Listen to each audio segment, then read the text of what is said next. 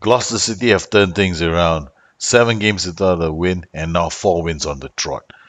The boys are firing just in time for their Europa match against Olympiacos.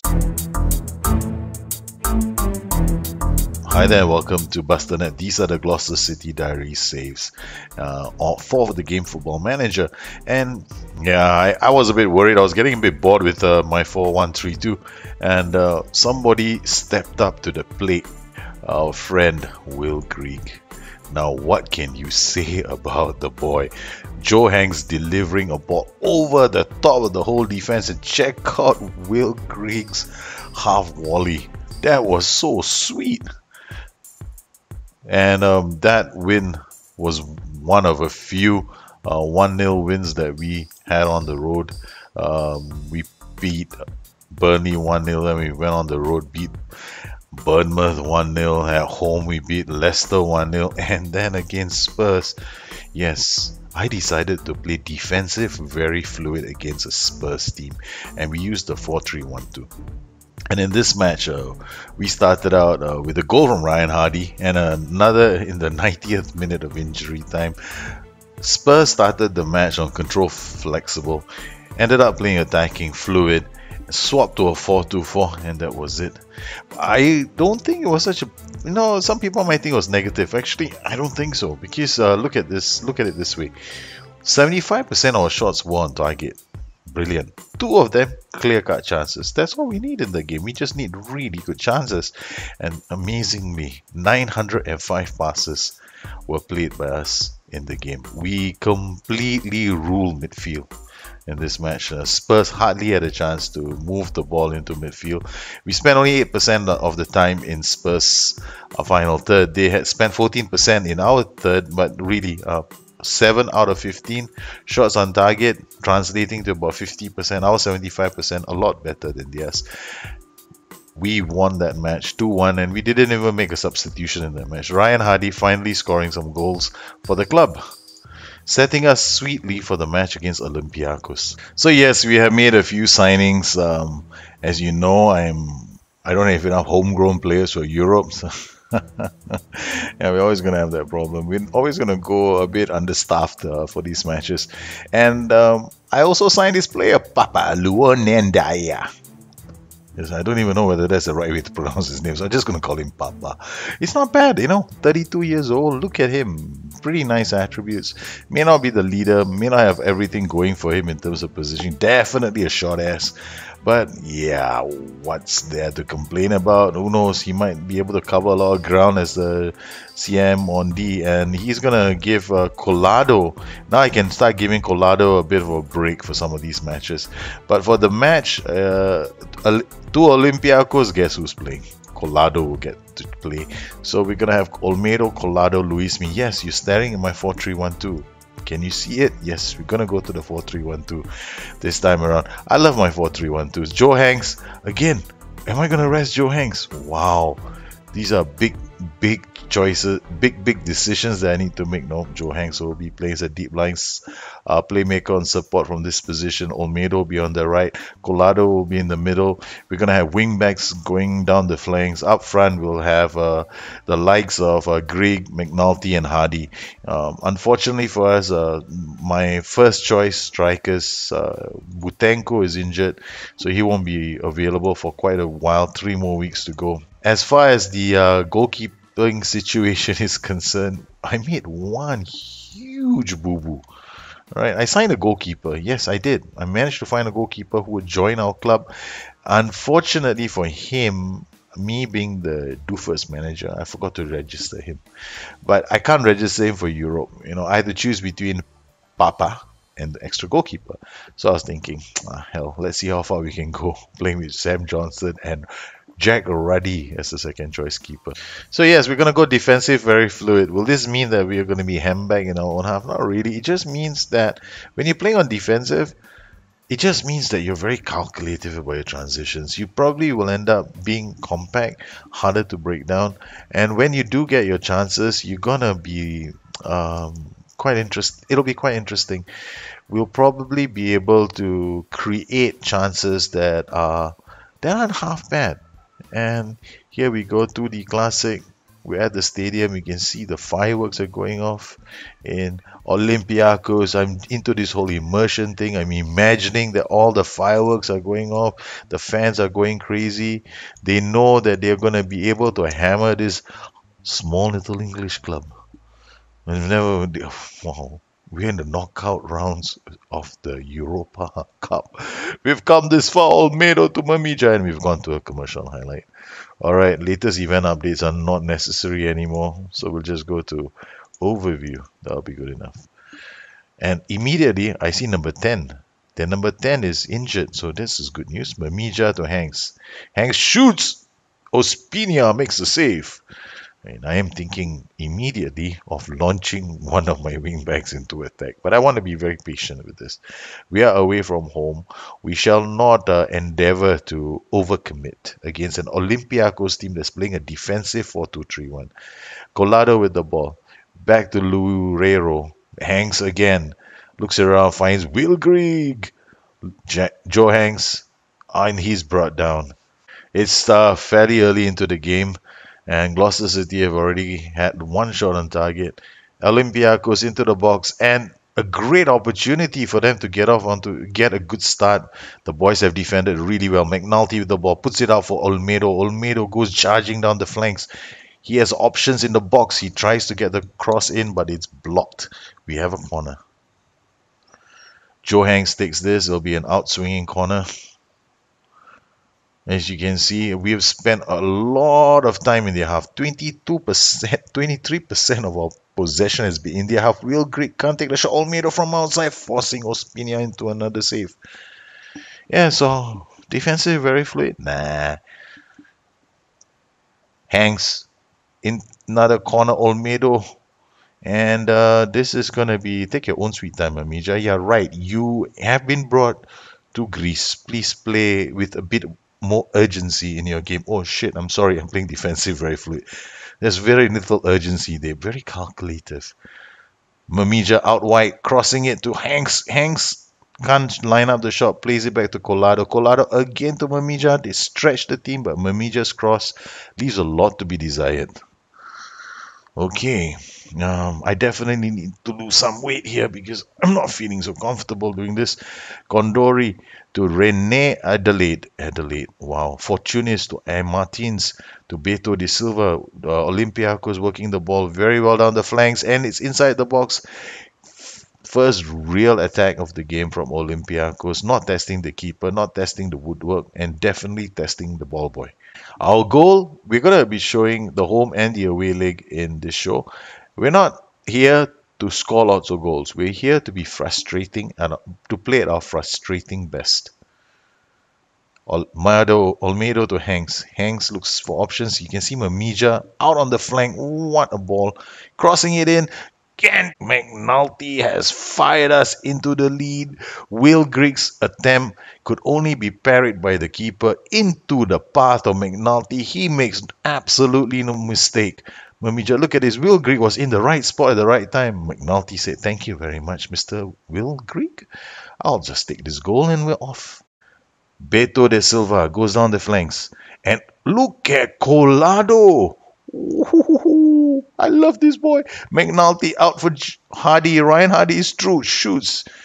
My word, Ryan Hardy. I finally got a name right. I was calling him Joe Hardy when I first started using him. I mean, I was Joe Hardy here, Joe Hardy there, Joe Hardy. I don't even know my own players.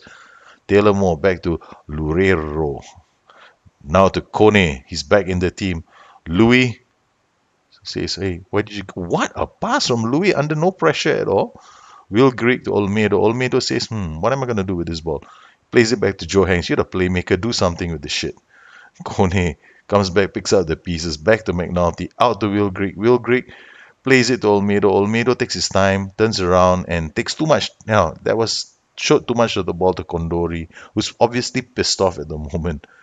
Alvarez Balanta to Rene Adelaide. Seriously, were you born in Adelaide? Is that why your name is Rene Adelaide?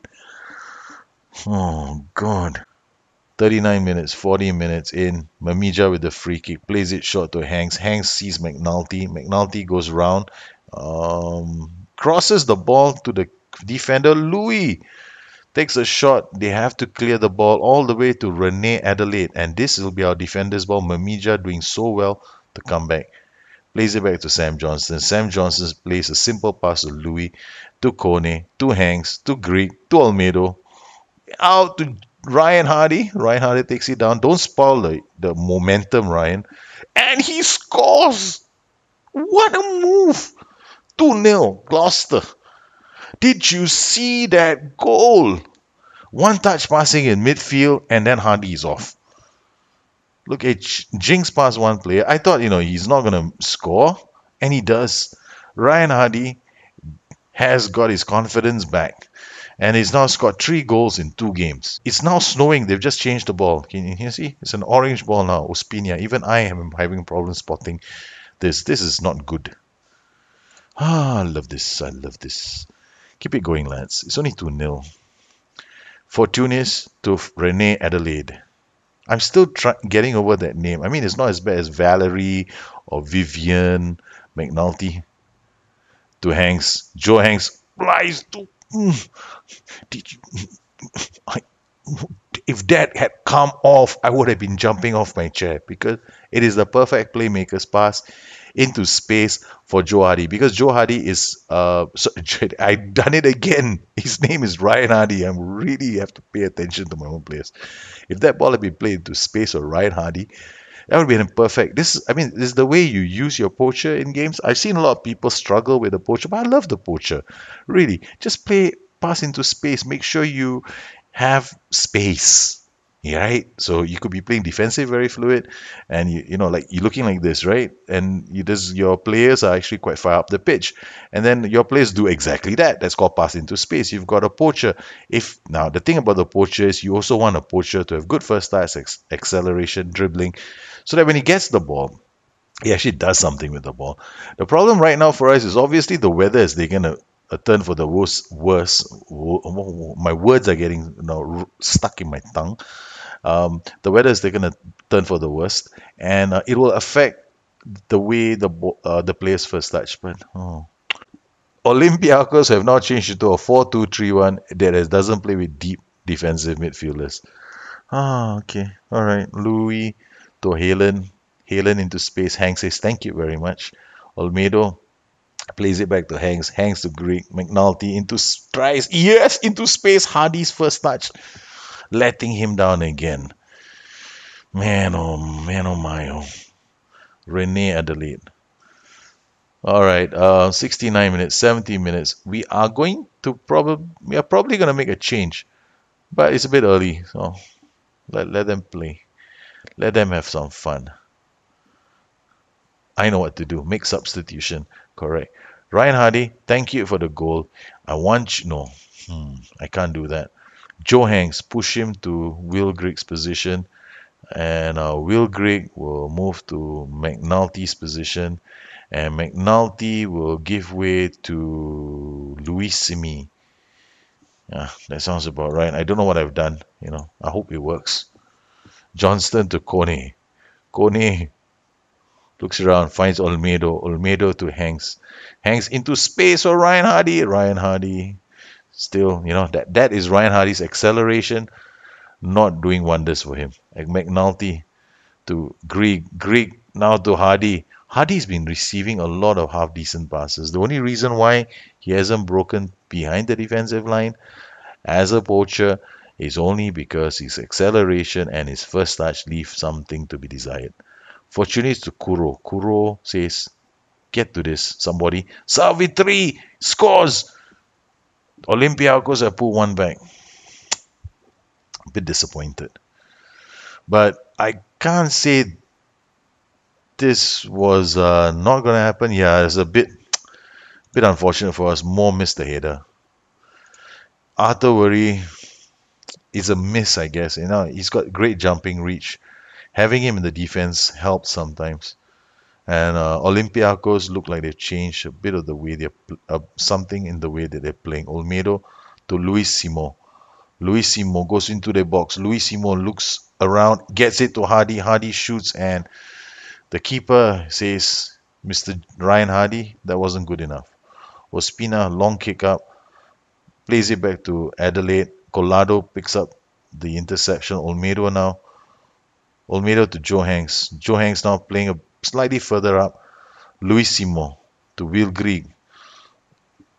Will Grieg turns one of the players. Plays it to Luisimo. Luisimo still holding on the ball. Joe Hanks into the path of Ryan Hardy. Ryan Hardy shoots again. Keepers forced into another save. Joe Hanks now with the corner.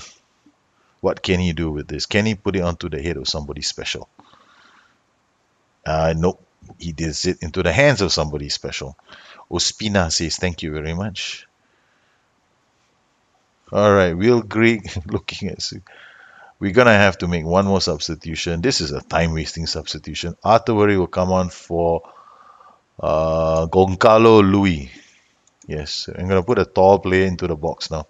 Hanks, Moore, Kuro, back to Alacron, Alvarez, Benit, Rene Hardy, and Rene Adelaide.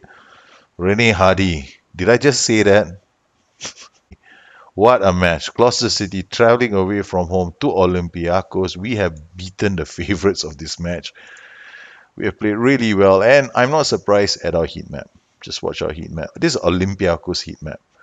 This is the heat map for Gloucester City. Oh, what a heat map this turned out to be. It's like evil fish. So this is the head of the fish. Yep, and our tail. We've done very well in this match. As our match stats, 57% possession, 660 passes. I think the most I've done is like 900 passes. All right, Gloucester City have won this match, and we are through. Now all you have to do is get ready for the second leg. It's time for round two. Gloucester City versus Olympiacos. We've already beaten them 2-1 away from home. And can we do it again? This time I'm going to ask Papa to play the game, you know. Let's tell Mr. Olmedo to have a rest. So, and the Papa will play as a CM or supporter, right? I'm going to call him Papa because I don't know how you pronounce this. Ndiaye? NDIE? I don't know, so I'm just going to call him Papa. So this is probably the reason why his name is Papa. Anyway, I don't really care. So here we go. Kone, Mamija. I am a bit concerned about some of my other players, but as you can see, Andy Cannon can't play. I can't bring quite a number of my players to Europe, and this is basically my European squad. That's it. Any one of these guys gets a long-term injury, we can kiss our European hopes goodbye. All right, McNulty, Hardy, Grieg are going to be up front. Maybe I'll do something different. Yeah, I'll pop Hanks there since I'm feeling a bit itchy. I really want to play all of them in one match. Olmedo, then I get Ndai to play here. Olmedo to be in the right, Collado. So we've got a fairly solid midfield group going there. As finally they're saying they're gonna lose. But guess what? We're also playing defensive fluid. We just want to see how this match turns out because they should be attacking us. But look at that, they're probably playing standard flexible 4-2-3-1. So we'll see how this match pans out. Louis to Papa. Papa plays it to Olmedo. Olmedo out wide to Will Grieg, and that's the first commercial highlight of the day. Joe Hanks to Olmedo, he loses the ball to Fortunis. Salvatierra to Rene Adelaide. Rene Adelaide looks for options. He has a runner on the flanks. And Salvatierra gets into the box. Moore says, thank you very much. You left the ball behind. Yes, they almost got a good chance there. Chance falling to one of their players. Now Taylor Moore with the ball, plays it to Collado. Collado out to Mamija. Mamija, well, he's going to take his time. Plays to Olmedo. Hanks. Olmedo now to Ndiaye. I got his name right. Hardy says, shit, I was about to say Hardy says thank you for the goal, but damn, didn't work, did it? Well, Hardy, I have the option of dropping Mr. Will Grieg into that slot if you're not going to do that well. All right, we'll get Will Grieg to try stuff out instead. So Will Grieg will now play as the poacher. Here we go. Joe Hanks with a free kick inside the box. They clear the danger, but Joe Hanks has another chance to do something with the ball. More. Oh, no. That was pinball action going on. That's my sound effects of the ball hitting everywhere. I didn't get in. My Mija with the throw, plays it to Almedo. Almedo goes, what am I going to do with this ball? Gives it to Collado. Collado, oh, wow. That passage of play was kind of cool. Unfortunately, I couldn't really tell what was happening. All I saw was the goalkeeper saving the ball. I'm just having fun because I've been playing a 4-1-3-2 for such a long time that I don't really see a lot of my flank attacks. I don't really see a lot of final third penetration and those kind of attacks.